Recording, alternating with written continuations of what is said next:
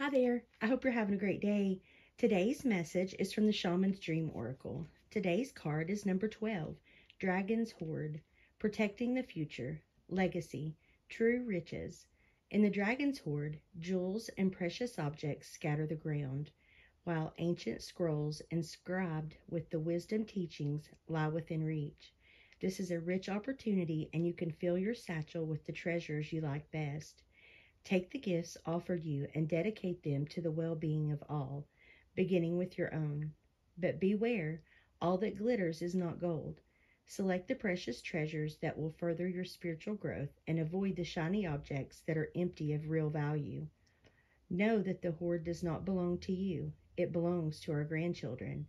What is the inheritance that you wish to leave for tomorrow? What seeds are you planting that you will harvest in your old age when you are weary? What seeds will bear fruit after you are no longer here? The dragon guards the legacy of the future. All who come empty-handed or to fill only their own pockets with gold lie in a dusty heap of bones. You have been allowed entrance by virtue of your kindness or your spiritual practice or sheer luck.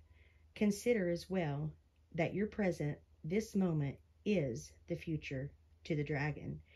You may be the one we have all been waiting for, so do not hesitate to take what bequest has been reserved for you since the beginning of time.